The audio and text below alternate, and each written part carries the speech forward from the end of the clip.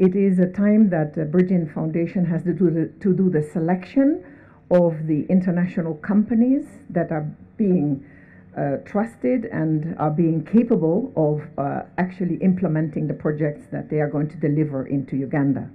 And that process of selection of the companies takes a bit of time because there are all sorts of processes. I'll come back to that. And then eventually, once that has been done, there will be the availability of the funds that is going to be delivered to Uganda. Nothing will have to be provided from our annual budget. It will still be all paid for by the BRIDGIN Foundation. And the projects are going to be managed by one of the, what they call the Big Four. That is KPMG, Ernst & Young, Deloitte, and PricewaterhouseCoopers.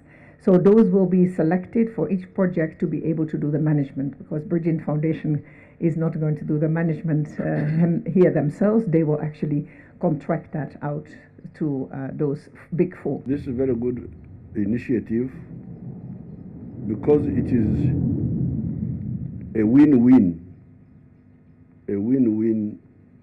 formula. Download the app on App Store or Google Play Store now. Vision Digital Experience, the future of media.